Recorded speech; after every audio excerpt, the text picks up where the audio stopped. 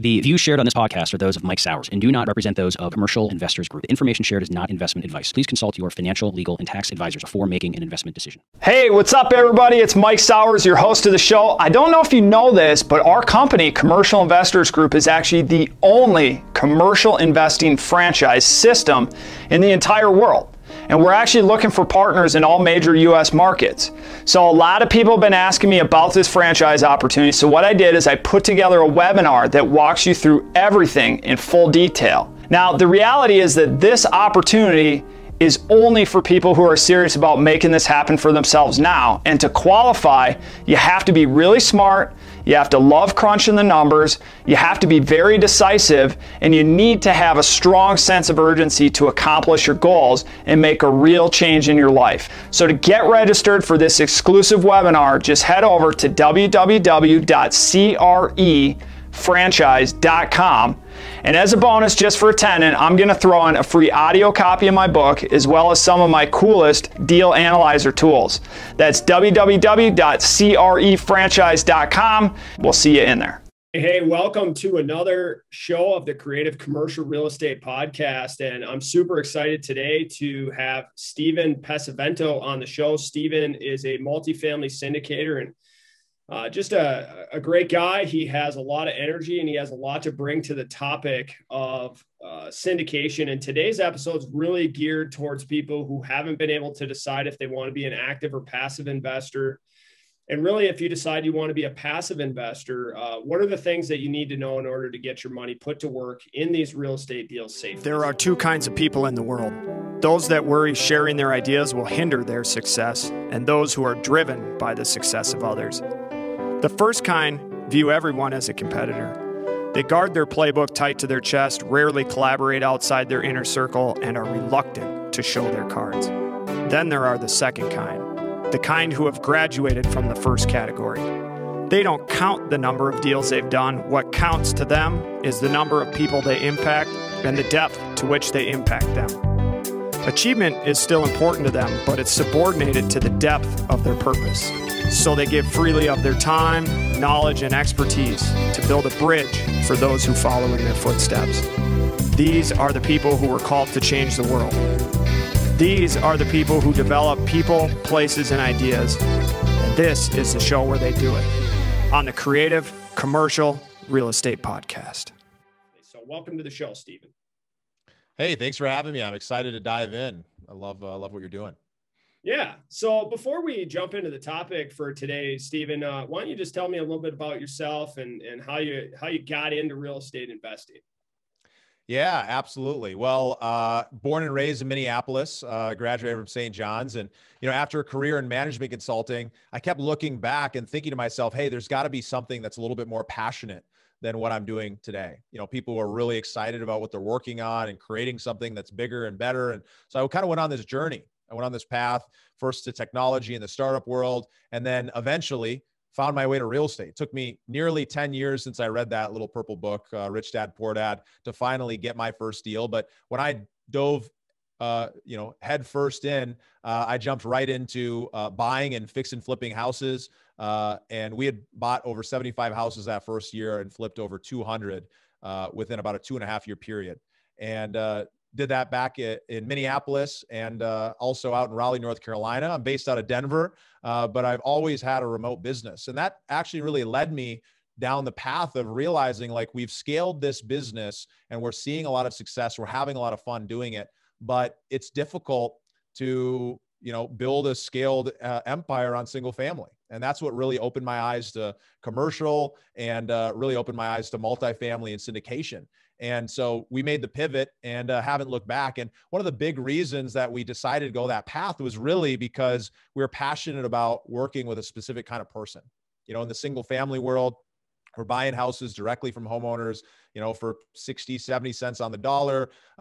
And, we're going out and, we're solving a major problem in their world and they're grateful for it, but they're really in a survival mindset versus being able to surround myself with other entrepreneurs, other business owners, other successful people who really believe that life can be better, that we can grow, that we can create freedom and flexibility. And that's what really attracted me to syndication, was the fact that I got to work with incredible people who are making a great income and want to find a way to be able to do that hands off. And that's really how what we do started. You know, I run a podcast called Investor Mindset, one of the top ranked investing podcasts, where we dive into, you know, both mindset of investing, how to think about this, how to grow, how to think successfully, but also how do you really get started leveraging some of the tools that the ultra wealthy have been using for decades. And we have a lot of fun doing it. Nice. Well, yeah, that's a great background. So let's dive into the topic. Let's talk about passive investing. So let's say that in our audience is everybody from beginners on to expert investors. But I think there's a fair amount of people who are just kind of getting started in this game, right? And they're trying to figure out whether they want to be the deal sponsor or a passive investor in these syndications. Why don't you start off by just defining what is a syndication? Yeah, that's such a good question. We talk a lot about this on Investor Mindset, but one of the things that's important to understand is syndication is just a fancy $2 word for a group investment. It's essentially where there's an operator or a sponsor, also known as the general partner. This is the person who's going to go and buy the deal and sign on the loan and really put everything together and make those day-to-day decisions. And then there's the other side. There's the passive investor, AKA the limited partner, AKA the capital provider. And that person is going to put up the capital. They're going to invest their money, but they're going to be in a position where they don't need to make those decisions day to day. And they actually are limited in their liability to that initial investment. So what's actually being created in a syndication is what's called a security. It's the same thing you'd invest in when you're investing in the stock market, but it's with real estate and it's private. So you have to know the sponsors. You have to have some connection to them, or, you know, find them through, you know, internet, or, you know, through some podcast or something like that to have an opportunity to invest. It's not something that's available on the stock exchange. So it's important to understand that, you know, when you're in this group investment, what it really comes down to is the power of partnership. Right? The syndicator, the sponsor, that operator. For all of you operators out there, you know this is true. There's a huge value in working with a passive investor, and it's the same the other way. It's really a symbiotic relationship. The passive investor has capital. They're making amazing money in their career. They've saved up money in their retirement account, but they want to start leveraging the power of real estate, but they don't want to become a real estate expert. They don't want to go out and do the work or take the time to be responsible for doing all those things. So they invest with a sponsor. And for the sponsor, it's beneficial. The reason why sponsors love to do this is because it allows them to leverage the power of partnership to be able to leverage the economies of scale by going out and buying bigger properties than they would on their own. And together, everybody wins. The sponsors, you know, get paid based on alignment of interest. They're really making their money based on the success of the project. Of course, they get fees just to keep the lights on, but majority of the upside from those deals is typically coming as a result of those investors doing really well. And that's essentially what a syndication is. Wow, you laid that out so clearly. And I think that one of the points there that really stood out to me is the fact that it is this symbiotic relationship. Because oftentimes I have coaching students who come to us and they just cannot wrap their head around the idea that somebody would want to invest their money with them. So yeah. I think that really is founded in that they don't understand the mindset of the limited partner, right? They don't understand that those people have money they want to invest, and that if they want to get involved in real estate, but do it in a passive way, that syndications are a great way to do that. So what would you say to the deal sponsor who has a mental block about their ability to raise capital? Like, I'm a new deal sponsor. I don't think I'll be able to raise capital. How would you inspire that person? Yeah, it's such a good question, right? And it really starts with psychology, right? The investor mindset, right? How do I get into the mindset of the investor? What does that person want? What do they desire? What are they really after? And me as the sponsor, what am I really after? What do I desire? Why is this important? And why is this valuable? And we can start from that place of understanding what the value exchange that's happening is. We can really understand what the motivation is, and then we can understand why someone would actually want to go down this path, and they're going to end up investing as a result. And so the investor, what they're often looking for is they're looking to start benefiting from all the benefits that real estate offers, from cash flow to appreciation, to the ability to use leverage, to the ability to hold on to a physical asset, to be hedged against inflation, and of course, the tax benefits that are available passively, and the tax benefits that are even better if you happen to be a real estate professional that really only real estate offers. So all of those things are huge and a huge benefit to that investor. But what's really below that, right? That's where it really gets important from a marketing and a psychology standpoint, is those investors are looking for more time. They're looking for more freedom and flexibility. They're looking to spend time with their family. They're looking to have more fun. They're looking to have more certainty, to know that the investment they're making is going to end up leading them to not losing their money as well as having growth. And some of those investors are looking for rapid or big growth in their portfolio. And maybe they're not seeing that in the stock market, or maybe in the stock market, they're starting to realize. And what the truth is that the stock market, the returns versus the risk is weighted in the opposite direction, as you might see in real estate, and especially in multifamily real estate, but across all asset classes, that's true. And so when we can come from that perspective, as a sponsor, we can look at how are we going to communicate in a way that it ends up allowing this investor to understand what the benefit is for them. And then we can also change our mindset, our way of thinking, right? And mindset is simply just our thoughts and beliefs, and how those thoughts and beliefs end up leading directly into the actions that we take, and therefore the outcomes we experience. And by changing those thoughts and beliefs, we can end up changing the actions and therefore changing how we show up. So in this instance, in this case, by understanding the investor, by asking questions, by getting to know the situation, personally experiencing what they're really looking for, we can recognize that this is actually extremely valuable, that it's very difficult to find these kinds of deals and opportunities, that the world we live in as a deal sponsor is a very small world, and that majority of people are not even aware of syndication or investing in commercial real estate, or the ability to do so, let alone knowing where to start or how to build that trust with a sponsor. So when you can be that person to answer the questions and to be able to simplify these complex topics the same way I'm doing right here, you can be in a position that it's really going to attract those people. And remember, people invest with people. They may look at the deal and they may care about the return, but they're going to invest with you as the sponsor because of the relationship you're able to build. And that's a feeling, right? And so when you can understand what are they actually looking for, that changes the conversation so that I can talk about how, as an investor, you're going to be totally hands-off. This is something we're going to handle everything from day one to the end. You're going to leverage our expertise, our experience, our relationships. And as a bonus, you're going to receive, over 50% of the upside, or, 80% of the upside, depending on what that split looks like on the deal. It can be very advantageous for the investor. And so when they realize, like, wow, I'm really the one who's getting the better deal here, I'm surprised the sponsor wants to make this kind of offer. It comes from a place of, this is an opportunity versus this is me asking for a favor. That's really big. Yeah. Wow. That's so huge. That last jab that you threw in there is really the mindset shift that needs to happen, I think, for a lot of first timers. Is they don't realize that they're in my book, I call it the hot chick at the bar. Yeah. Right. Yeah. It's the fact that they're bringing something to the table. They're not asking something.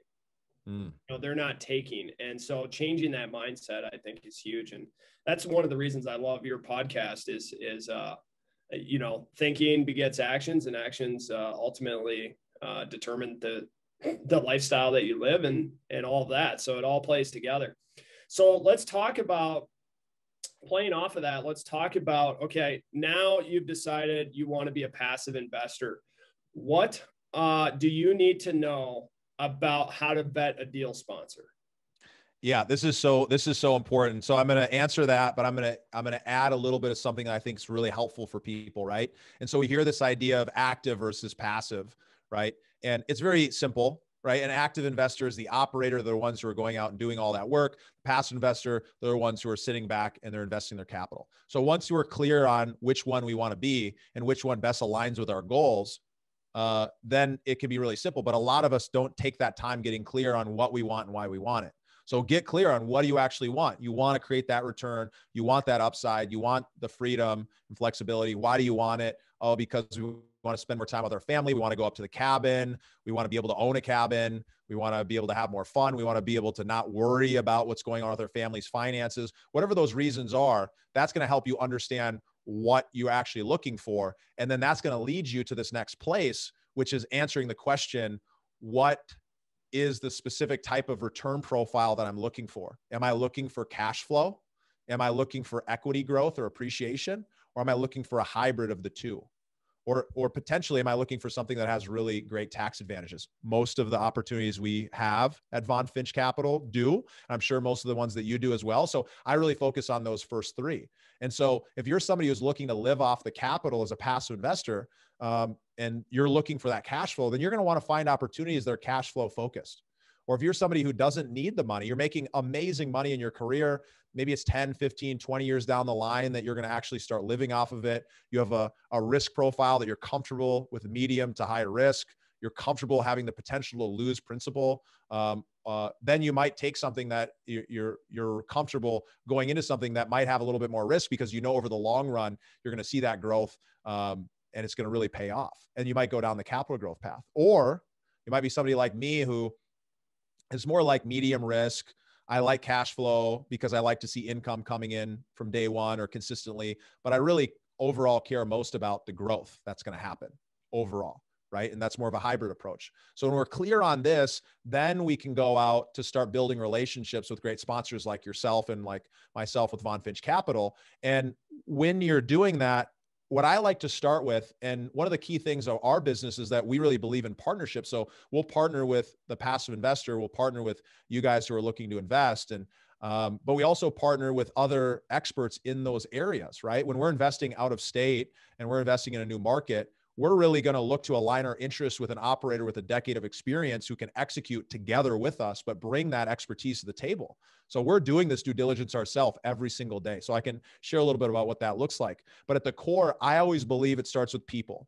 It's the same conversation I have when I vet an investor. If you guys are interested, you can head to vonfinich.com/invest and apply to invest. And what happens is we dive into a conversation where I'm asking you questions about who you are as a person, what you're looking to invest in, what's important to you. And in that conversation, I'm vetting and doing due diligence. Are you the kind of person who I'm going to want to work with? Are you kind? Are you a jerk? Are you asking for things that are reasonable or, crazy things? Whatever it is, no problem.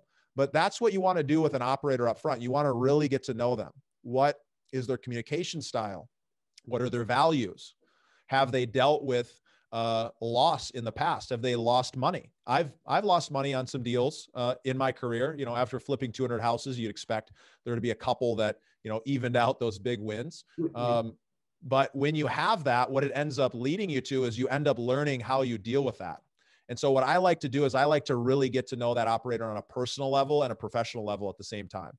So by getting clear on how they communicate and does that align up with mine? So when I'm working with an operator, I like the communication to flow easily. I want to know that they are going to respond to me within 24 hours so that I can always be able to provide answers back to people very, very quickly. And, other operators are on a 7-day, they're going to respond to you next week. Right. And so you have to understand what's important to you first, so that when you're having these conversations, you can set those boundaries in your mind of making the decision. Well, I like a lot of the things and I like the deals they're doing, but I don't know if they align perfectly with me, or I don't know if I agree with this philosophy of how they deal with challenge. So I think I'll just pass. And that's one of the biggest things that I can recommend to people, is that don't feel like you have to make an investment. Feel like this is a no-brainer. And sometimes I'll caveat that by saying some of the reasons people don't make action is because they're not clear and they have fear. And so I encourage you to jump and do it. If it's just a fear thing, if that's what's holding you back, because then on the other side, you're going to learn a lot. But if it's really like a gut feeling, like this doesn't feel right, then I encourage you not to invest. So I'll pause here in just a second. But the other thing that I recommend doing when you're talking to these sponsors is I like to look at track record. I like to look at what kind of deals the team has closed, what that track record looks like, and what kind of information they can share with me about that. Why is that important? Because the same reason we go out and bring on expert partners with nearly a decade of experience in the markets we operate in is because it's so important to know the individual little details that happen in that area.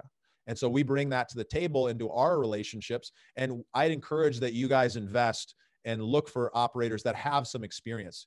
Even like Mike here, he's experienced in the Minneapolis market. He knows it. This is his area. And so he's able to leverage that experience. That's going to help have a higher likelihood of success on those deals. So those are a couple of things. I've got a couple more questions we could talk through, but I want to pass it back over to you, Mike, to see if you have anything to add. No, that's great. So what I heard from you was basically asking the right questions to get to know the people more on a personal level and see if there's a good gut feeling there. And then seeing what their track record is and looking at that. Let's talk a little bit about specifics about the deal splits and stuff like that. How do you analyze if the offering is fair beyond the people? Let's say you're comfortable with the people. Now, how do you figure out if the offering is fair? Yeah, very good question, right? So I always start with the people, and then it comes down to the deal, and the market and the details about that, right? So assuming the market is one that has growth, that there's population and job growth, there's stability, the crime is reasonable, these little details about having job growth and population growth are pretty important. So we look for that.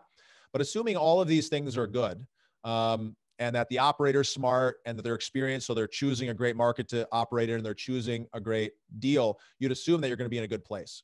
But then what I look to is the actual opportunity itself. And so I want to make sure that the return profile matches what I'm looking for. Now, let's be clear. Some investors are quite happy making a 12% or a 10% return. It's phenomenal. It could blow some people out of the water. They happen to like those. They feel like those are great. Maybe they like a preferred return or a high preferred return, pref equity situation. Can be great. Other investors are happy to take on a little bit more risk and therefore share in the backside or the back end upside. And they're going to go for something with more of a split or a waterfall. And so whatever it is for you, you got to know what's right and then decide so that you can start looking at these deals.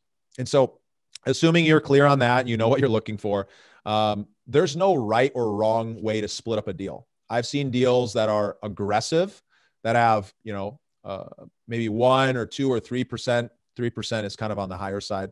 1 or 2% acquisition fee, a 1 to 2% asset management fee, a couple percent maybe for construction management if it's a heavy redevelopment. I look at the fees to understand, well, are they reasonable? And are they making majority of their income off the fees, or are they making majority of their income off of the success of the project? My preference personally, I like to see operators and sponsors making majority of their money off of the success. And so I like to align myself and bring opportunities forward that fit my own core values. And so that's really important. Now, I've seen deals that are 50-50 splits right off the bat with no waterfall that are able to offer great returns to investors, and people eat them up. They buy them up. I also know on the flip side, sponsors who are offering 80-20 splits, 80% of it going to the investor. I don't think there's a right or a wrong. And there's definitely more complex waterfalls in between. But what I do think is important is to look at the returns and understand what is the return that's being projected and how do I feel about it? Am I comfortable with this? And am I comfortable with the sponsor receiving the amount of upside that they're receiving based on the results? So at the end of the day, I think that's important. Now, as a investor, I like to see waterfalls or splits that are the sponsors are receiving more of the upside as the deal is, being more and more successful. That way it really drives those aligned incentives, but I don't know that there's a right or wrong way.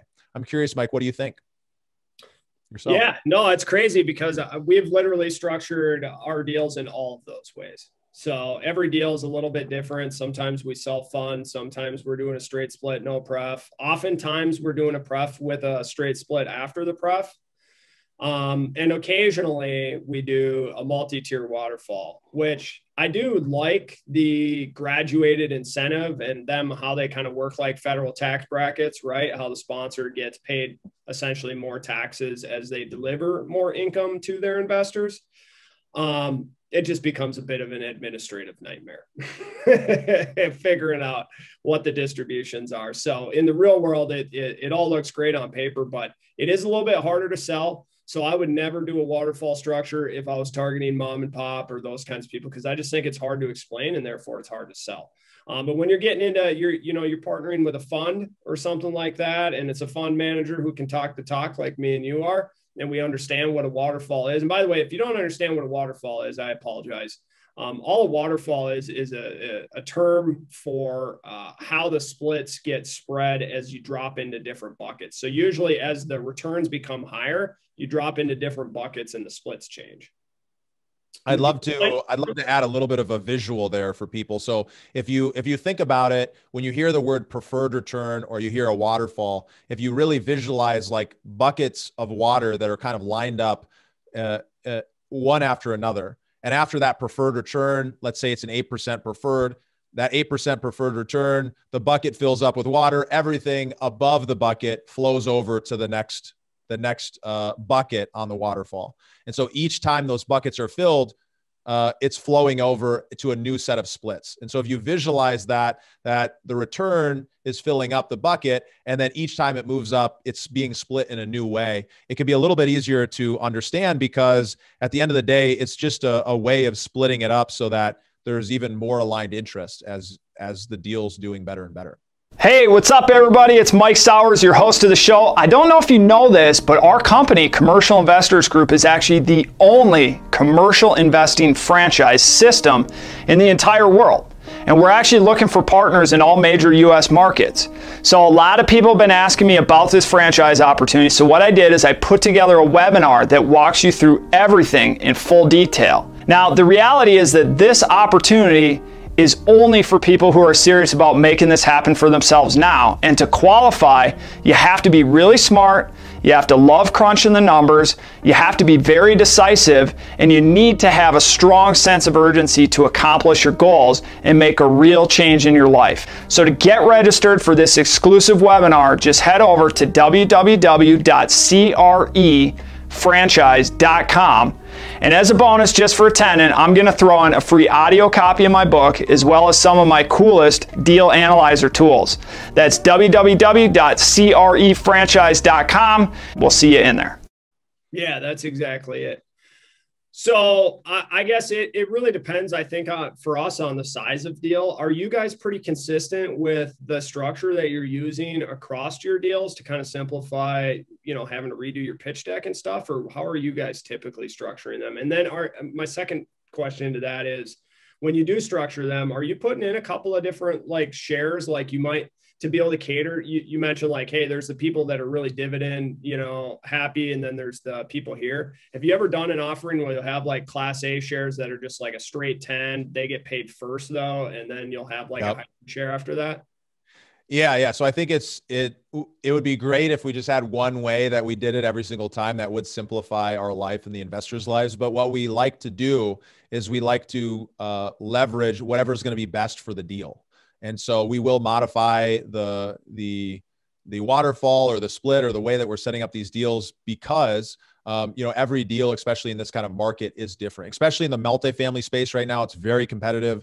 And so we're looking to be able to return, anywhere from the low of a 14% all the way up to, the mid to high teens for cash flowing properties, and the high teens, low 20s for redevelopment or heavier value add type properties. So they offer different types of return profiles. So the way that looks is, we've used, waterfalls on our recent 288 unit that we just closed in Jacksonville, Florida, about a $30 million property. We had a waterfall with a pref that was also included. And that was a great structure because it ended up leading to still some significant returns for investors, but it really put the incentive that we really got to bust our butts to be able to deliver in order to receive majority of our upside is coming, later in that waterfall. But we definitely do like to be able to offer two different shares of equity.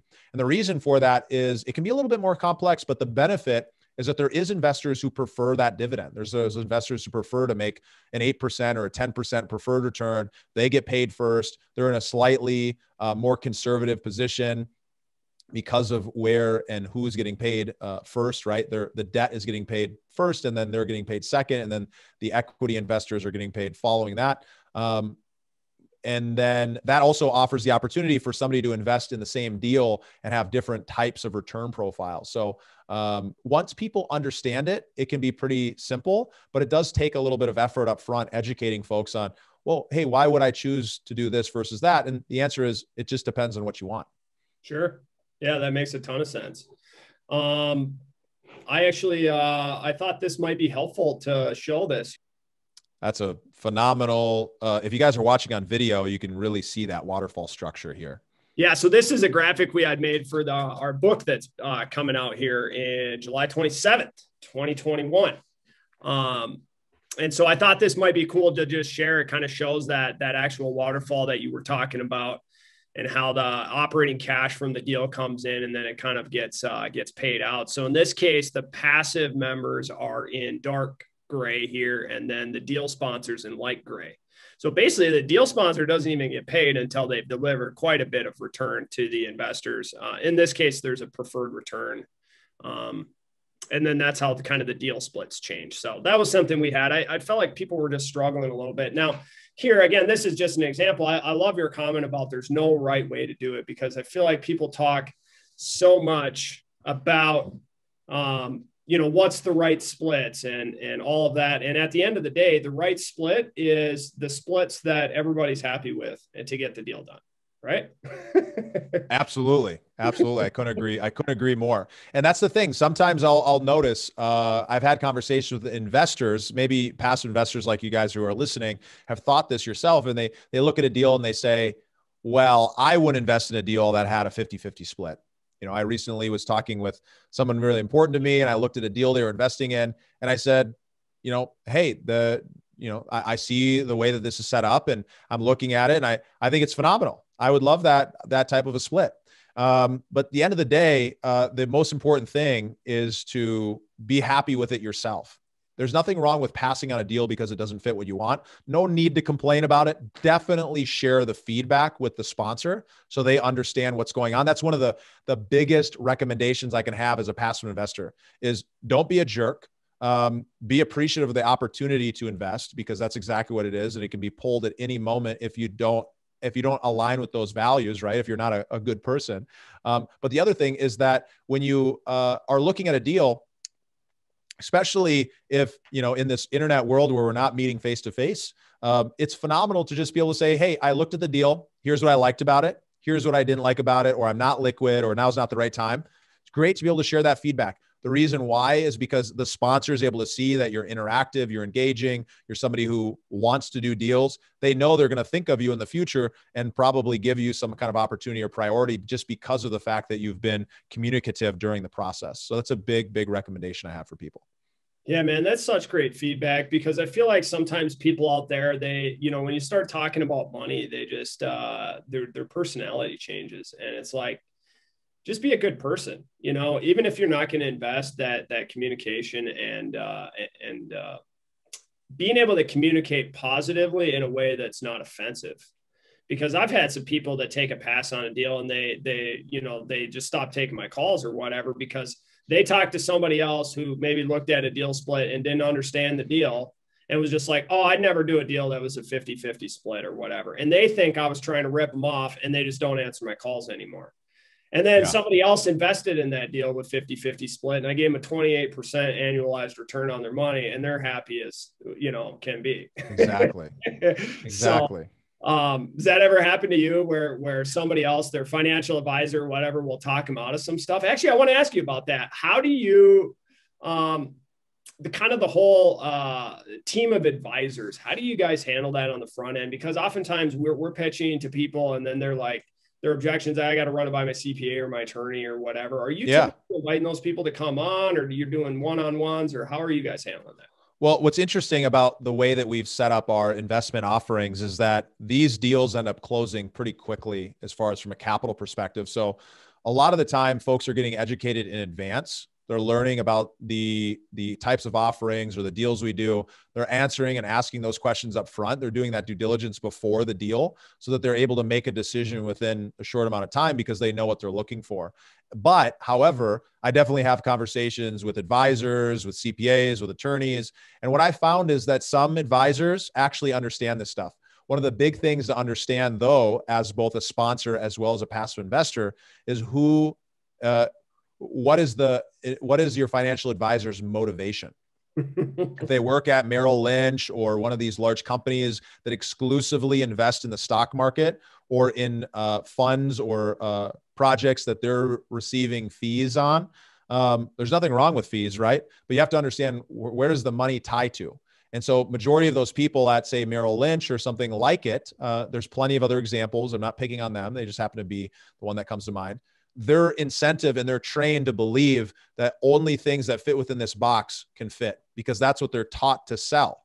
And that's the reason why majority of people invest in the stock market and mutual funds, because that industry has spent hundreds of billions of dollars teaching and training and persuading you to believe that's the only option. So if you're going to invest in real estate, you're going to have to know that some of the people around you do not yet have the information to really be able to help you make those decisions. And so it's important to understand that they're not bad. They just have a different understanding or belief. And so you have to be able to look at it and say, hey, I'm interested in investing in real estate. I see the writing on the wall. I understand the upside benefit, right? And let me just walk through a couple of those here, and then I'll finish on that. I mean, the upside is that it allows you to create massive amounts of diversification, both across markets, asset classes, managers, properties, which all lead to avoiding that single point of failure, right? It gives you tax advantages on passive income. If you're a real estate professional, it gives you tax advantages on active income. You get the opportunity to leverage experts' time, energy, and access to capital to be able to do this stuff. And it creates asymmetric risk to reward, right? The risk is lower than the return profile when you compare that to some of these other traditional things. So when you see the writing on the wall and you understand that box, they may not have gotten that same message or lesson yet. They may not have gone down this path. So you have to remember that this is an opportunity for you to introduce them to the idea. You know them, you trust them, you like them, they have the best intentions. It could be your wife or husband as well that might have the best intentions on these things as well, but they just might not know or understand it. It's okay, but you have to either decide, am I going to follow their feedback, or am I going to trust in what I'm learning myself as well? Because when I'm talking to a financial advisor, I might talk to somebody and they say, I totally get it. I'm, a fiduciary. I don't make any money. My job's really to, manage the money in the portfolio. And I give them advice based on how much their net worth is. They're paying me a fee. Those people get it. They're always looking for other ways for people to invest because they're not financially tied to the decisions that are being made. But the people whose money is tied to the fact that your money's in their account, it's really going to be difficult for them to say, yes, you should go invest in real estate and take money out of my pocket. Because that's the way, even if they're not thinking about it like that, they're thinking about it like that. And so that's really important. There's CPAs that have no idea about syndication. There's attorneys that have no idea about syndication. How do I know? Because I'm educating them about it every day. I'm talking to people on the phone and they're interested in investing, but they're like, hey, I don't really get it. How does this work? And then they have that aha moment. So it's important to have advisors and to have these trusted people and to truly trust in their advice. But you have to understand that if you're going to go to another level, you might need to get some new advisors that are going to help go with you there. That doesn't mean you have to get rid of the people you got. It just means you're going to bring in somebody else who you know, like, and trust, who can coach you and mentor you and guide you down that path to be able to learn these things and apply them as well. Yeah, I love that. It's that fine line because look, you never truly arrive on the search for knowledge, right? And so I'm continuing to learn every day. I'm sure you are too. And you can be an expert and still be learning every day. And that's where I think sometimes the board or team of advisors, people don't understand that they just may not know everything there is to know about this unique investment because it's not a public investment. And I think you're spot on with that, with the comment about, what motivates people, right? And in most cases, the financial advisors who have the accounts there are not advising people to cancel their accounts, pull the money out and invest in real estate, even if they understand it, just because that's self-sabotage to their own portfolio, their own book of business. So it's not that they're bad people. They want to do the best. And I think a lot of times it's based out of fear.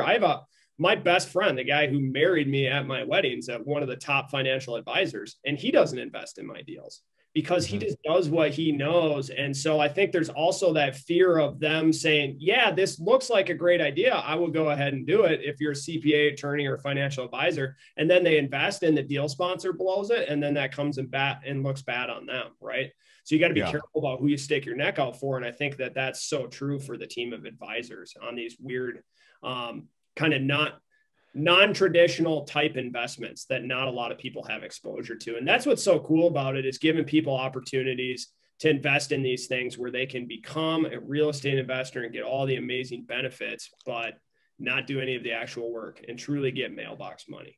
Yeah. I mean, and look, you guys, majority of you might be in a position where you just learned about this in the last few years. Might be this year, might be the last 5, 10, 15, 20 years. This has been around for decades. This is not new, but you might only be hearing about it now because it's been really reserved for the richest companies and wealthiest families for generations. This is the way that they've placed their capital. This is the idea behind family offices and placing money into real estate investments. It's been limited to people who have that kind of net worth to have access and really have the relationships, because previously, you know, this wasn't something that could really be talked about in any kind of public sphere. It was all backroom cigars and connections at country clubs. So be grateful that there's an opportunity that now we're out there. This is starting to become a little bit more popular. People are learning more about it. There's always going to be horror stories that are going to happen. People are going to make mistakes. People are going to not be qualified. But that's why you want to spend some time up front getting educated, listening to these shows, diving in with a coach or mentor, you know, diving in with a great sponsor team, and really spending that time really understanding the business.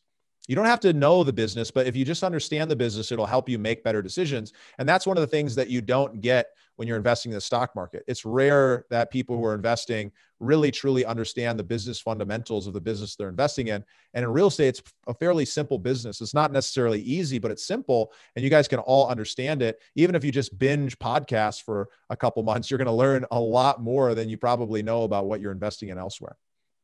Great, Stephen. This has been a very educational episode. I'd like to button it up with one personal question. That's, if you had one day left to live, how would you spend it? If I had one day left to live, I would spend it with some of the most important people to me. I would go out and adventure and experience life. And I really honestly try to look at my life every day from a place of, if I was going to die this week, am I happy about the way that I'm spending my time? Is this the thing that, am I liking how I'm showing up? Am I liking what I'm focused on? And anytime that I catch myself in a place where that's not in alignment, I try to make that shift. I'm not perfect. Doesn't happen all the time, but it's a really powerful way to think, because you really never know. You know, loss is around the corner. That's not something to worry or be scared about, but it's something to appreciate, that this could be the last moment you have. So appreciate it and be able to move forward. Great. Well, you're a great speaker, and I love following your outdoor adventures and watching all the cool stuff you're doing. And thanks for coming on the show. And what's the best way for people to get in contact with you? Well, we just talked about some really powerful things about passive investing. So I encourage you guys, if you want the full guide, we put together this 52-page resource. Even if you just read the first 2 pages, you're going to totally get clarity on what it is that you want to do. Even if you're going to go down the active route, you can head over to investormindset.com/passive. That's investormindset.com/passive. And you can grab a copy of that. I'm sure you'll include that in the show notes. If you guys grab a copy, you'll be able to learn a lot more about how you can apply some of these same principles in your own life and business. The other thing that I recommend is, if you enjoyed this show, definitely check out Investor Mindset podcast on your favorite app. We talk about this stuff all the time, and I encourage you to reach out on social media. Let me know that you're listening to this show, and just say hi. Just say, hey, I appreciate that episode. Get connected. It can be a great way. Either me or someone from my team will help take it from there. So it's a pleasure serving you guys, and look forward to next time. All right, great. Enjoy the rest of your day. Hey, what's up, everybody? It's Mike Sowers, your host of the show. I don't know if you know this, but our company, Commercial Investors Group, is actually the only commercial investing franchise system in the entire world. And we're actually looking for partners in all major U.S. markets. So a lot of people have been asking me about this franchise opportunity. So what I did is I put together a webinar that walks you through everything in full detail. Now, the reality is that this opportunity is only for people who are serious about making this happen for themselves now. And to qualify, you have to be really smart, you have to love crunching the numbers, you have to be very decisive, and you need to have a strong sense of urgency to accomplish your goals and make a real change in your life. So to get registered for this exclusive webinar, just head over to www.crefranchise.com. And as a bonus, just for attending, I'm going to throw in a free audio copy of my book, as well as some of my coolest deal analyzer tools. That's www.crefranchise.com. We'll see you in there.